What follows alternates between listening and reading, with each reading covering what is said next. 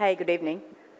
I really don't know what I'm doing in a group full of marketeers because I think the CEOs probably are the worst enemies of marketeers. So tells my CMO to me. So this is, and then on top of it, a CEO with zero background in marketing, who looks at everything in marketing and says, "वो सब ठीक है, but please tell me what's the value you're going to get from this."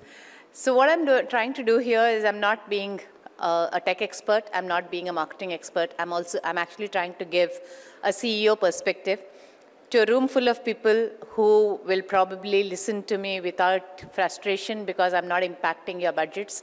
I'm not approving your proposals or otherwise. I wanted to bring to focus some of the incidents that some of the experiences that we're having in terms of using AI in marketing. And I think people have been talking about mobile marketing, expertise, data, crunching, analytics, third-party data, first-party data. I think all of you are the experts. So I'm not even going to go touch that area because you know best what all that is about. But what I do really want to talk about is look at it from the perspective of the CEO who's actually signing off the budgets. I just wanted you to step back and see whether there's any way you will be in a position to address that particular objective.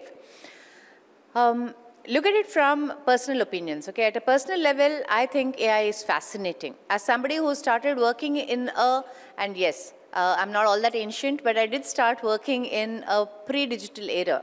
Okay, we actually had ledgers. Any of you know what ledgers are? Yeah, seen them in some Google search somewhere.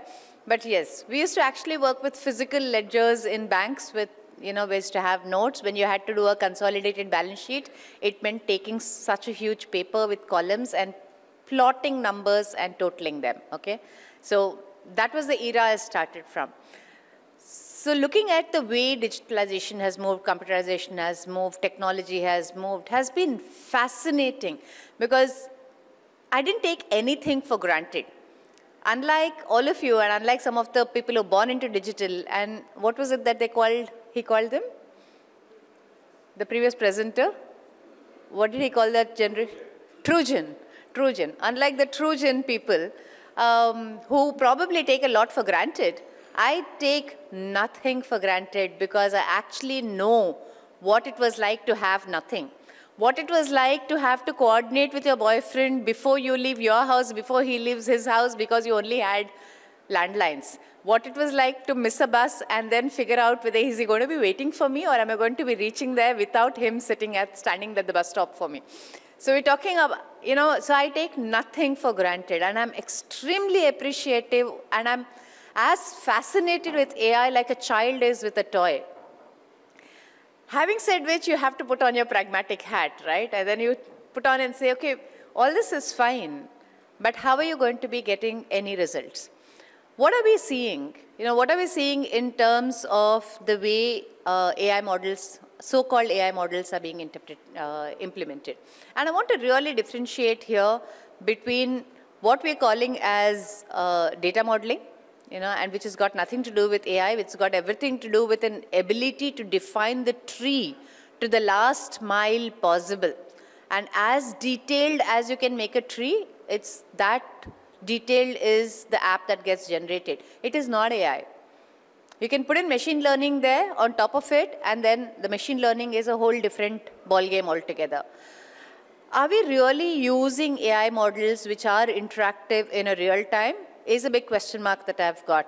Are we actually spinning off, just data models that are built on logic and tree as AI? I see more and more of data models being spun off as so-called AI and not real AI.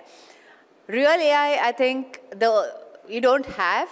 If you really look at it, and again, I'm telling you, this is not a tech view, this is not a marketing view. This is somebody who's looking at the ROI, somebody who's looking at what is the bang for the buck that you're getting, and that perspective. And then I'm giving you that perspective, and I say, okay, I've got this whole bunch of rules, and then you define it, and then you have some more. We're talking today of, on one hand, hyper-personalization, where we say, you know, the 50 people in the room, each of you have got a different preference. You may be of the same age group, but you will have different things. And then we go and put an entire Trojan community and say all Trojan is going to behave like this. You know, no digs at you, but I'm just trying to figure out, you know, how is this entire dichotomy being managed? And that's where I genuinely believe AI is a solution, where you can actually interact with the individual, see and categorize them into their own unique segment. There is no group that you're categorizing them into. I mean, data just does not mean that if you had an earlier, you know, classification in marketing which was probably broad at 3 levels, then it became 9 levels, then became 18 levels, now it's become 300 levels because you can model that much. I don't think so. The moment you're categorizing anybody into a model, honestly, that's not AI. AI is about the ability to personalize at that individual level that you're talking about. What's the big other concern that I have when you're talking about technology and marketing? Look at the two groups, right? Look at all your data scientists. How many data scientists in this room? No. How many marketing people in this room? A whole bunch of you. Because you're social. Because marketeers like talking and meeting people and interacting. They find human behavior fascinating. They like exploring the emotions that go into it. I mean, they can create a huge difference between Pepsi and Coke, but at financial services, we struggle to create the difference between a participating and a non-participating product. And I bet none of you here know it. I just won a bet. Oh, you know it? Is there anybody here who understood what I said when I said par products and non-par products?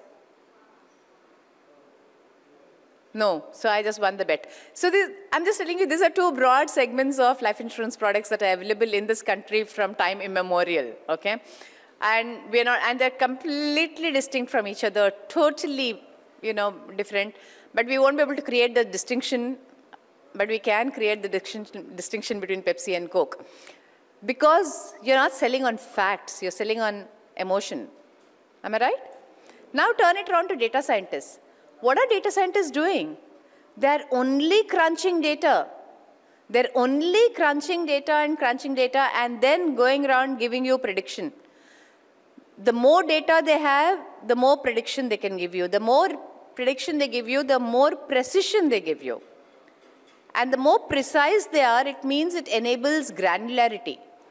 It enables that all of you as marketeers can decide whether customer A is charged differently from customer B, whether a green color suit is charged differently from a dark blue suit, and so on and so forth. I am told, and you all must be already aware of this, that the entire Uber pricing is on AI, right? It's all on the basis of data analytics, not AI. Sorry, I take back my word. It's all on the basis of data. Now, if data scientists are doing this level of change, are marketeers geared up to really move with that level of detail?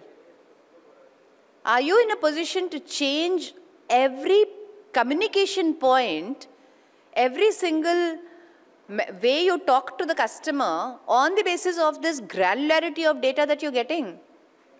Are you able to then tone your messages on the basis of the fact that a 25-year-old in Calcutta at 10 a.m. will respond like this, versus a 25-year-old in Bombay at 11 a.m. will respond like this? And can you change your communication? Because that's what data scientists are giving you. Data scientists are giving you that last mile of granularity. But I don't see marketing being able to really gear up like that. I don't see product being able to gear up like that, or pricing gear up like that. And then I wonder, are we trying to put the cart before the horse? Because do we even have the capability to really take so much of data analytics, so much of insights, and do something different with it? Or are we taking all of that and then dumping them into 2 or 3 broad segments that we understand? So that's a big question for me when we're talking about, because none of these are cheap. Data science modeling is not cheap. And if you get it wrong, the cost of misalignment is very high. So you need to make sure that you got it right before you deploy it. And then after you deploy it, the ability to communicate back to the data scientists every single movement of the customer so that they can then make corrections in their modeling and redeploy it, and then you again test it out, and then you send it back again. And both of you are so different. Data scientists are so different from marketeers. Do you guys even have a common language? You know, we're talking about, I come from the financial services. I work in life insurance, and I've been in insurance from '87. So insurance is something I breathe. And I feel insurance is so alive. I haven't found a marketeer who's able to create differentiation in insurance between the 24 companies. You can pick any ad of any company, take out the name, and it could be anything. You could replace it, right? That's how, what do I say? Non-creative our products are. They're so challenging for marketeers to create anything different, right? So I said, all right, you know what, forget it. We're not going to use marketing. We're going to try and do AI modeling now because individuals can appreciate it. You know, there's a young mother who's going and buying stuff from First Cry. She will definitely be open to thinking about a what if. You know, are you guaranteeing your certainties? You know, you are going to live and your child is going to grow. Are you planning for your child? She'll be open to it. So I'm going to go talk to her. But do you even know that every young mother wants to talk to you? No. There are probably a lot of young mothers who are like, please, can I just manage my baby and me and my postpartum depression, please? I don't want anything else right now to be discussed about. How are you going to get those nuances? And that can come through with a lot of data tracking and data analysis, for sure. And the misalignment, the communication between both the technology team and the marketing team, I think that's something that I really want to draw attention on. If all of you are planning to work on a lot of data, please make sure that you find a fantastic two-way communication with your technology team and your data scientists, because if you don't have that, you can come back and visit me, but I quite guarantee you that none of your models are going to be successful because the amount of feedback that's required to tune those modeling is not a joke. The last 3 minutes, so I'm going to talk about one more, since I heard the earlier panel and I was hoping really to hear the other panel also, which was supposed to be a complete tech team, right? And I thought I'll hear this marketing panel. My big concern in the way in the way people are brand marketing today is I don't think we are measuring the dissonance. All of you today probably have measurements of the effectiveness of your models, right? Right? You know the measurement through clicks. You probably do it as a social media to hear customer voice. You're probably doing the mobile on track. You're doing the measurement using user engagement.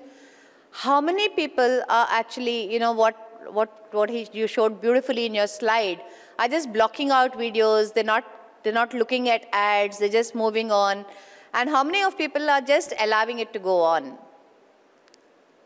How many of you have been chased literally after you've gone to a website? Yeah, all of us, right? We just get chased. And I'm like, oh my God, this guy is wasting his time and his money. Why is this brand wasting their money? I just went and bought 5 pairs of dresses. I am not buying right now. Why are you sending me new dresses every hour of the day after I have bought 5 dresses? And when I see this kind of marketing efforts going on, and I experience them as a user, and then I come back and put on my CEO hat and say, I don't want to do this. Because I don't think I'm unique. I think I'm the norm. I think if I don't like it, I think a lot of people won't like it. And if this is what mobile marketing is all about, and this is how data is being used, this is how first-person data, that website had first-person data. I mean, in this world of data privacy, do we even know how valuable first-person data is? And you're taking that valuable first-person data and converting someone who was your brand ambassador into someone who's never wanting to come back to your website again. And there is no measurement of this at all, because there's no way anybody is tracking how people are reacting to this constant following. There's a word for it, I'm forgetting the word, but it's that whole retargeting, right? How are people reacting to the retargeting? And there's no measurement of that at all happening today. So I think with this, I will close my speech. I hope I left a lot of questions in your mind. As I said, I'm like a child with a new toy as far as AI is concerned, but when I put on my pragmatic hat and I don't see the benefits as yet, I think there's a lot more work that marketing teams and tech teams have to do together for AI in marketing to be a reality. Thank you very much.